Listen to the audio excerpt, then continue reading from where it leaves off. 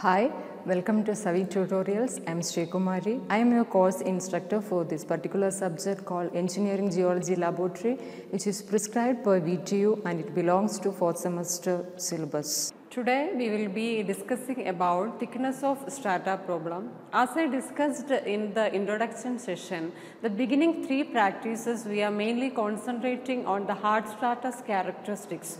So the first among the three we are going to start discussing thickness of strata. In this case, first imagine you have a horizontal surface here and this is the ground level. You have hard strata which is present horizontal to the earth surface. If this is a field condition, it is very ideal condition. Suppose in a civil engineer point of view, if we have a building here, the complete load of the building will be evenly distributing into the horizontal strata. But in most of the cases, this ideal condition is very rare to get.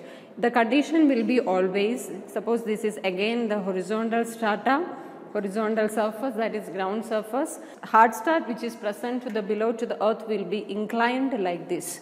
In this case, your building loading will not be equally or it will not be even into the hard strata. It will be uneven. In this case, we have to study the properties of this hard strata in details. That is what this particular problem is mainly concentrating on. Now, this is your ground level and this is one of the inclined strata. Here we have some major terminologies to be discussed before going to the actual problem. That is nothing but the exposed portion of the hard strata to the above surface. That from one end of that exposure to another end, that is called the width of outcrop of the strata. And the angle of inclination with respect to the horizontal plane is called as theta, that is angle of inclination again. And the actual thickness between the upper bedding plane and lower bedding plane, which will be the perpendicular thickness, that is called the true thickness, abbreviated as TT. And another one is vertical thickness from the upper bedding plane to lower bedding plane, that is called VT. These are the major terminologies we are going to repeat in the practicing session of the problem. And again, there are two methods for finding out the data of the hard strata. One is mathematical method, that is nothing but using some empirical, very simple empirical formula, we are going to find out the different data which are missing in the given area. And first method is mathematical method.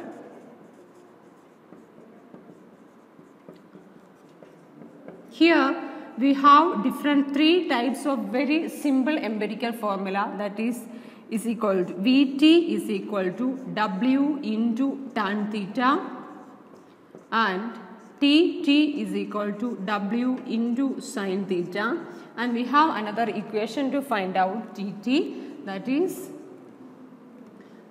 Vt into cos theta.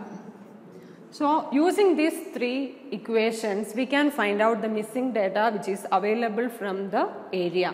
And another one is graphical method, that as per the dimension we will be discussing. Here, in the first type, data given will be W, that is width of outcrop, and angle of inclination theta.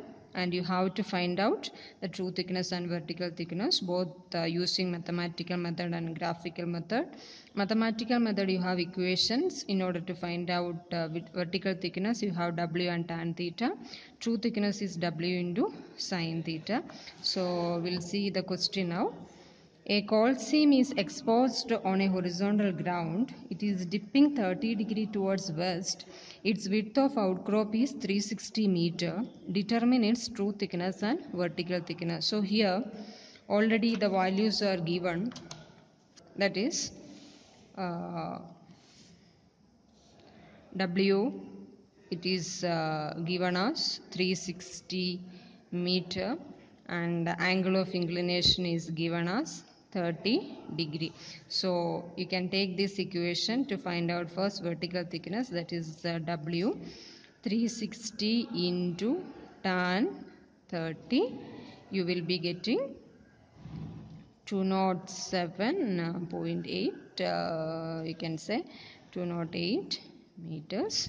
And for true thickness you have W into sin theta, apply the values, that is 360 into sin 30 degree, you will be getting 180 meters.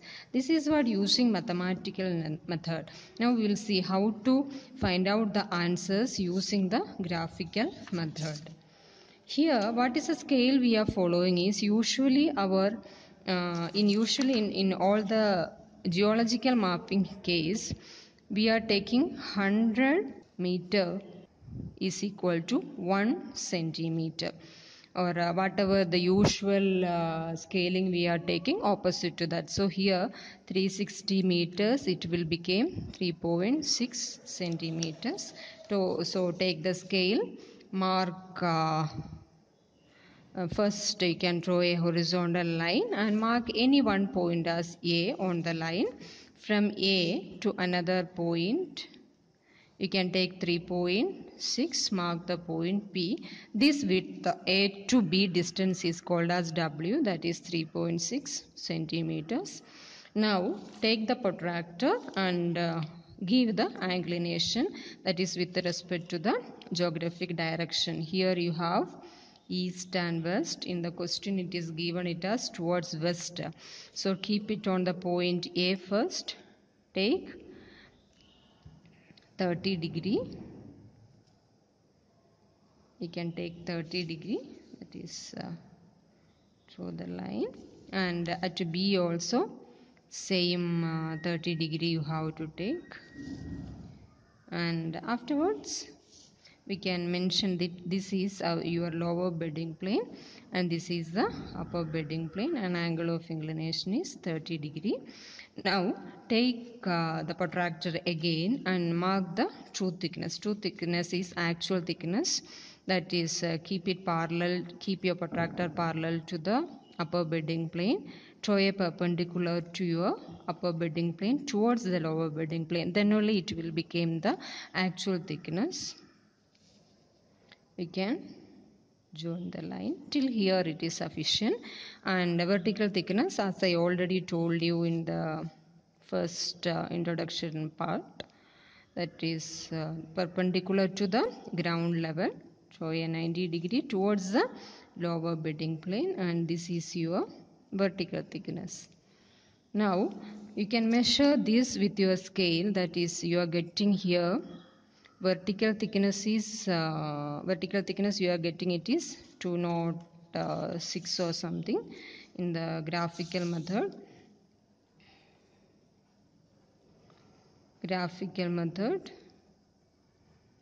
You are getting VT as 206 meters. Here you have it is 208 meters. 1 or 2 digit variation is permissible. And measure the vertical thickness. Here you are getting it is 1.8 exactly. That is the same value we got using the mathematical method also. That is about the first type. So as we move to the second type, here we have data given vertical thickness and W, and to find out true thickness and theta. Here in the example itself I will show you, it will be the vertical thickness will be given indirectly, that is nothing but a coal seam is exposed on a level ground. Its width of dip towards west. Its width of outcrop is 180 meter. A borehole sunk from its upper bedding plane and touches the lower bedding plane at a depth of 105 meter. Determine its true thickness and amount of inclination. So here it's already understood that width of outcrop it is given as 180 meter in the second type.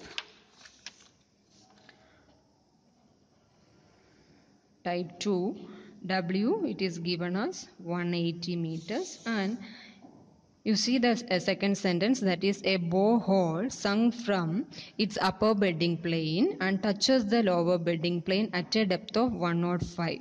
So we can see that suppose this is your level ground and this is how your beds are inclined. A borehole, it will be vertically down. So a borehole, it is starting from here and it is going down and it is reaching the lower bedding plane at a depth of 105. So if you draw the line and with the direct information we can make out that this is your vertical thickness. Determine true thickness and amount of inclination. So again we have the equations here, that is Vt is equal to W into tan theta. Theta will be tan inverse of Vt by W. You will get the value here. True thickness can be W into sin theta, direct application of value itself. And if we see the type 2, in this case, again take your scale and 108, it's a very